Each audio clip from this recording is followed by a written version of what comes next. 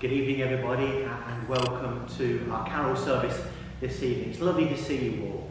Normally you're with us in church, but sadly due to the coronavirus, we're recording straight from the church and zooming out to you across the world. So please sit back and enjoy the familiar readings, and stand if you wish to sing the joyful carols that we've picked this evening. We start off by singing Once in Royal David City.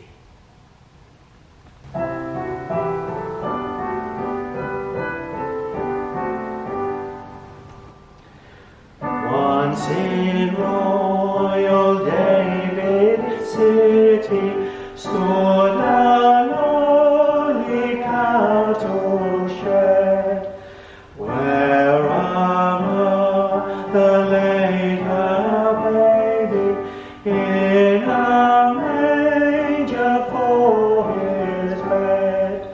Mary was that mother of Jesus Christ, a little child.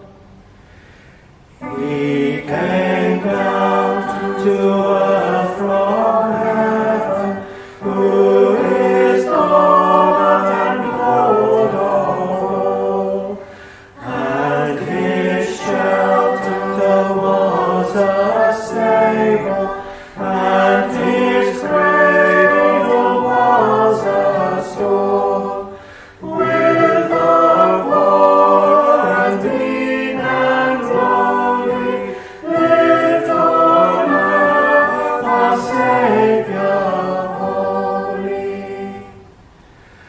And through all his wondrous childhood, day by day, like us he grew. He was little, weak and helpless, tears and smiles like us he knew. And he feared for us sadness, and he shareth in our gladness. And our eyes at last shall see him through his own redeeming love. For that child so dear and gentle is our Lord in heaven above, as he leads his children on to the place where he is gone.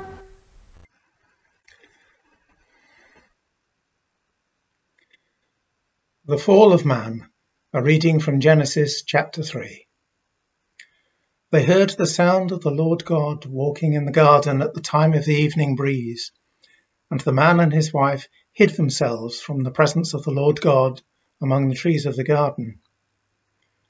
But the Lord God called to the man and said to him, "Where are you?" He said, "I heard the sound of you in the garden, and I was afraid, because I was naked, and I hid myself." He said, "Who told you that you were naked?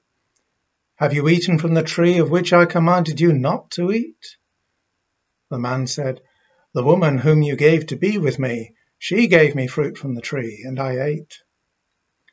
Then the Lord God said to the woman, "What is this that you have done?"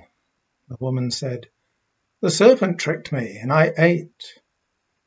The Lord God said to the serpent, "Because you have done this, cursed are you among all animals and among all wild creatures. Upon your belly you shall go, and dust you shall eat all the days of your life." This is the word of the Lord. Thanks be to God.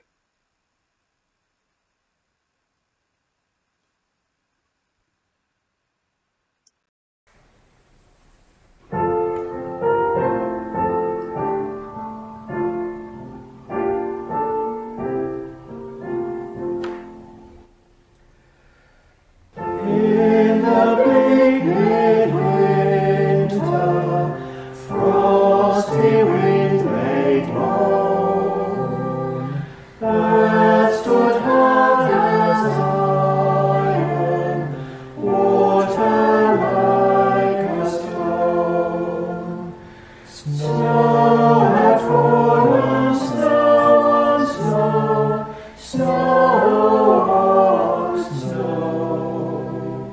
In the bleak midwinter, long ago,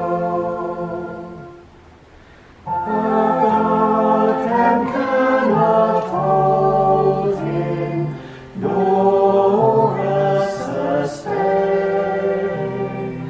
Heaven and earth shall flee away when he comes to reign. In the bleak midwinter, a stable place abides the Lord God Almighty, Jesus Christ.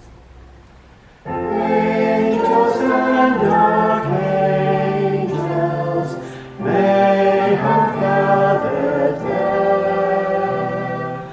Cherubim and seraphim throng the air. But only his mother in her maiden bliss worship the beloved with a kiss. What can I give him, poor as I am? If I were a shepherd, I would bring a lamb. If I were a wise man, I would do my part. Yet what can I give him? Give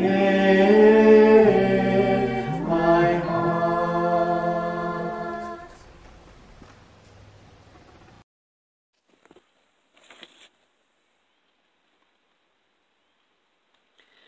The prophecy of the Messiah's birth.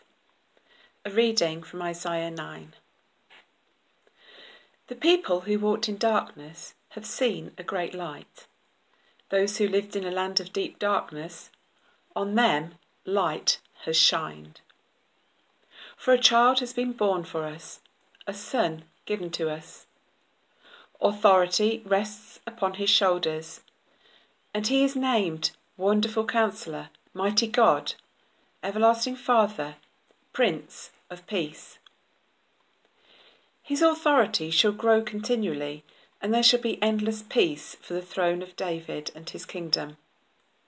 He will establish and uphold it with justice and with righteousness from this time onwards and forevermore. The zeal of the Lord of hosts will do this. This is the word of the Lord. Thanks be to God.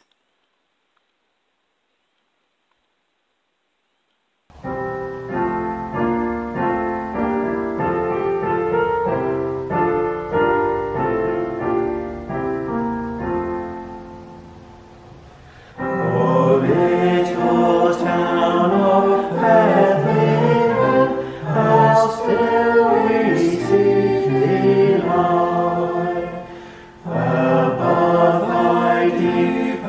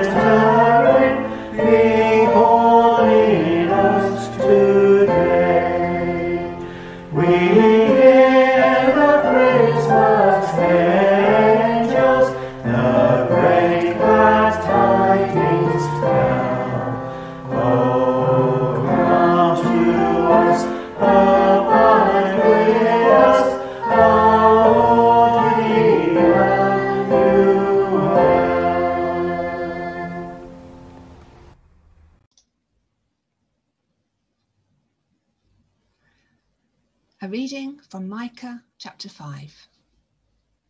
But you, O Bethlehem of Ephrathah, who are one of the little clans, from you shall come forth for me one who is to rule in Israel, whose origin is from of old, from ancient days.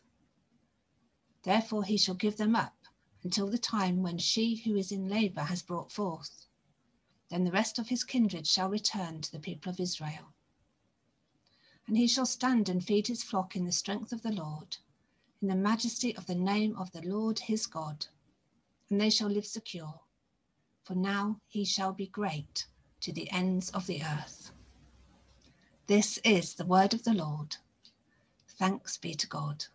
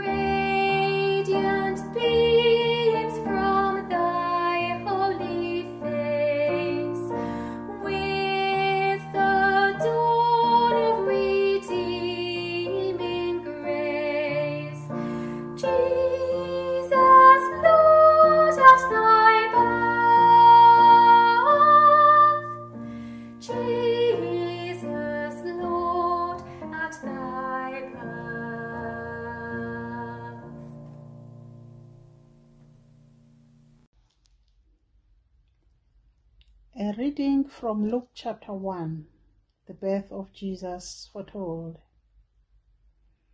In the 6th month, the angel Gabriel was sent by God to a town in Galilee called Nazareth, to a virgin engaged to a man whose name was Joseph of the house of David. The virgin's name was Mary. And he came to her and said, "Greetings, favored one, the Lord is with you."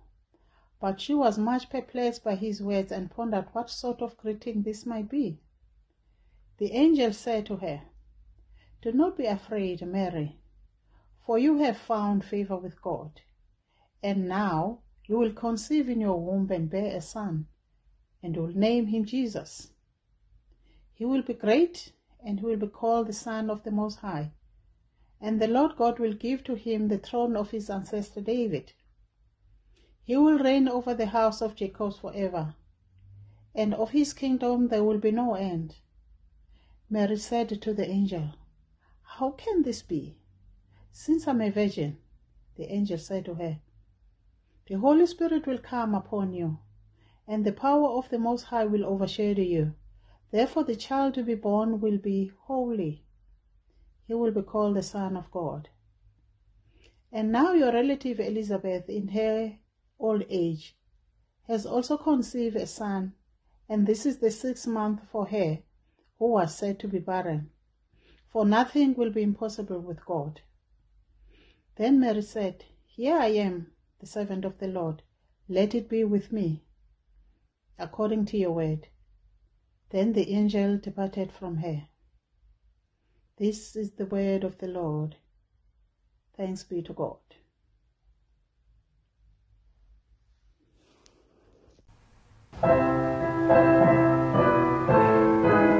Shall we sing up? Come on, sing up.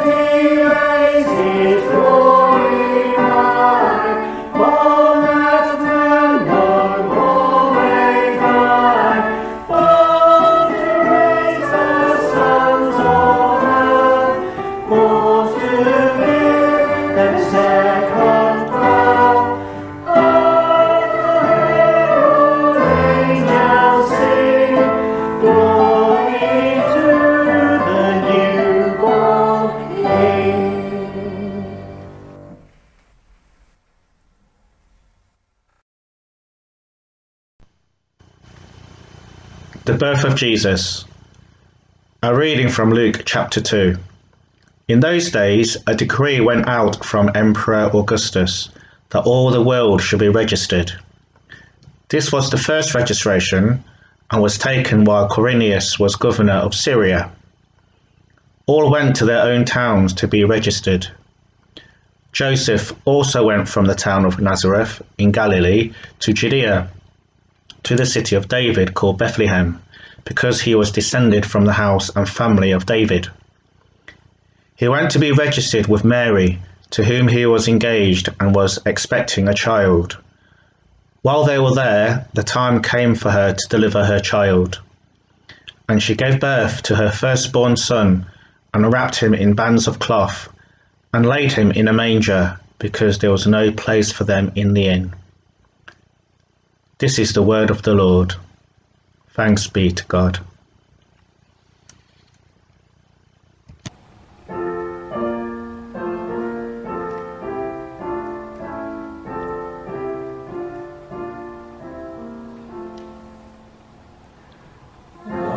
Shepherds watch their flocks by night, or seated on the ground.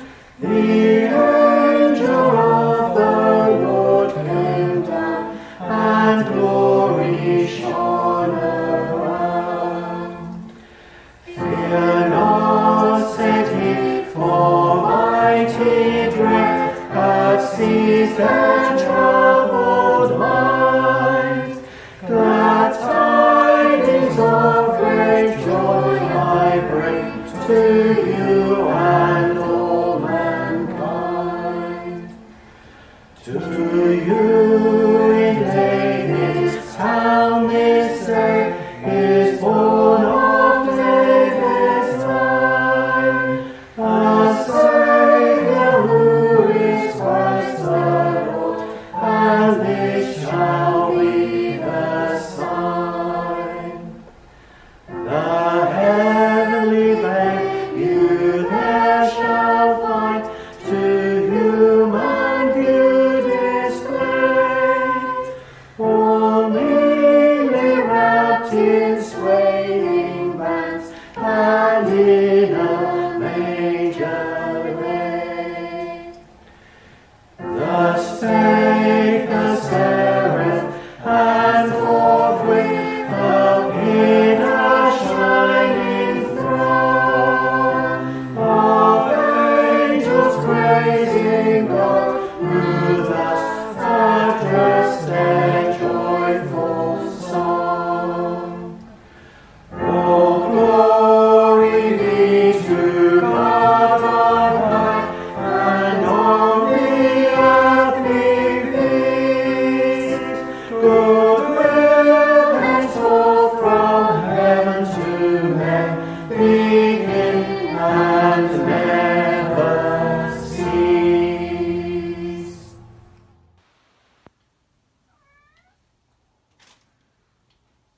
The Shepherds and the Angels, a reading from Luke 2. In that region there were shepherds living in the fields, keeping watch over their flock by night. Then an angel of the Lord stood before them, and the glory of the Lord shone around them, and they were terrified. But the angel said to them, "Do not be afraid, for see, I am bringing you good news of great joy for all the people. To you is born this day in the city of David a Saviour, who is the Messiah, the Lord. This will be a sign for you. You will find a child wrapped in bands of cloth and lying in a manger." And suddenly there was with the angel a multitude of the heavenly host, praising God and saying, "Glory to God in the highest heaven, and on earth peace among those whom he favours." When the angels had left them and gone into heaven, the shepherds said to one another, "Let us go now to Bethlehem and see this thing that has taken place, which the Lord has made known to us." So they went with haste and found Mary and Joseph and the child lying in the manger. This is the word of the Lord. Thanks be to God.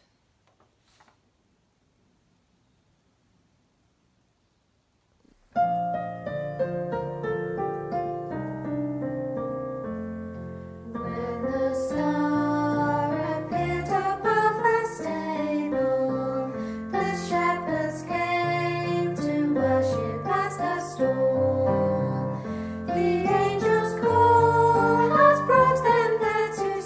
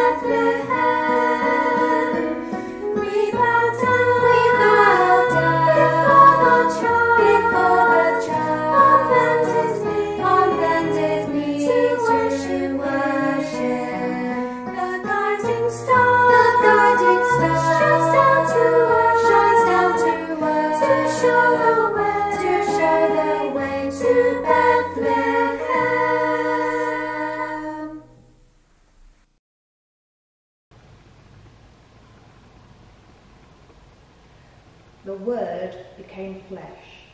A reading from John 1, verses 1 to 14. In the beginning was the Word, and the Word was with God, and the Word was God. He was in the beginning with God. All things came into being through him, and without him not one thing came into being. What has come into being in him was life, and the life was the light of all people. The light shines in the darkness, and the darkness did not overcome it. There was a man sent from God whose name was John. He came as a witness to testify to the light, so that all might believe through him. He himself was not the light, but he came to testify to the light. The true light, which enlightens everyone, was coming into the world. He was in the world, and the world came into being through him. Yet the world did not know him. He came to what was his own, and his own people did not accept him. But all who received him, who believed in his name, he gave power to become children of God, who were born not of blood or of the will of the flesh or of the will of man, but of God. And the Word became flesh and lived among us, and we have seen his glory, the glory as of a Father's only Son, full of grace and truth. This is the word of the Lord. Thanks be to God.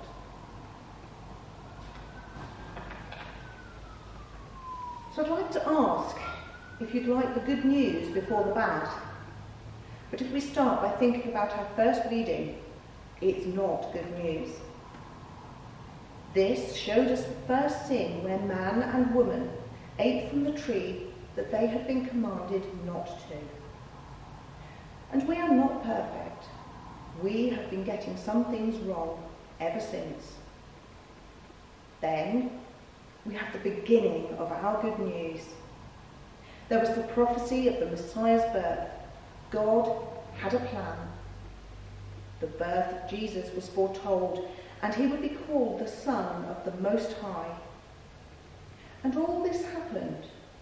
Jesus was born in a manger in the city of David called Bethlehem. And so, we have good news.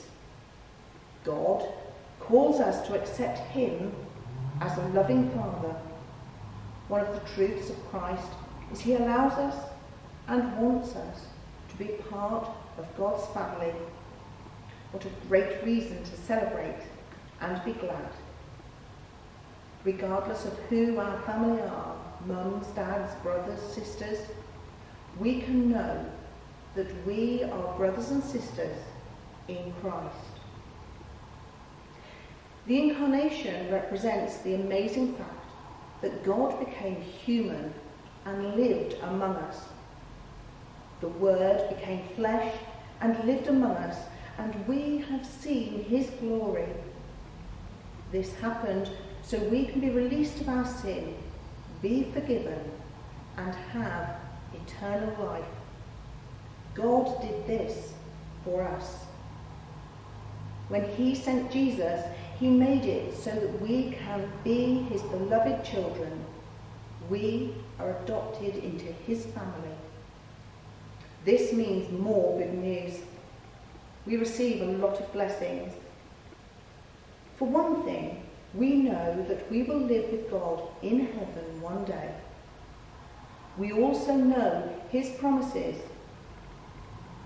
to give us a place in his kingdom. In addition to that, if we are all sons and daughters of God, that makes us brothers and sisters in Christ. It's like we're all part of God's big family. All we have to do is accept his love and adoption, and we can be with him and other believers in the family of God. Surely that's pretty special and really good news. Because we are all in God's family, it's even more important to try to love and care for one another and share the good news with all. We should try this time at Christmas to thank God for his Son Jesus. We should thank him for adopting us into his family and for loving us all equally. And we should pray that we can love each other as he loves us. Amen.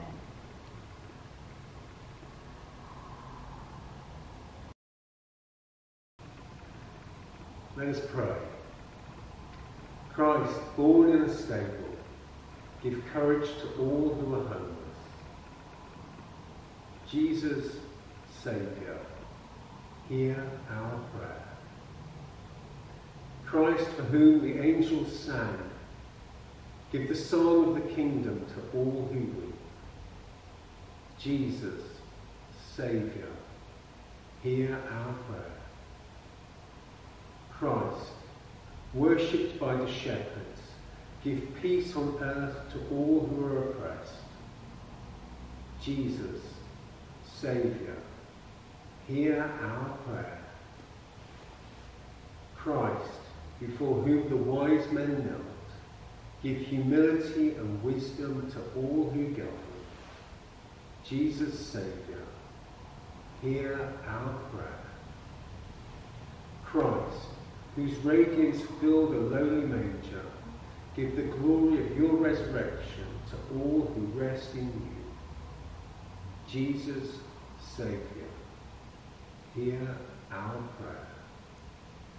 Lord Jesus Christ, Son of the Father, full of the Spirit, hear our prayer, receive our praises, fill our lives.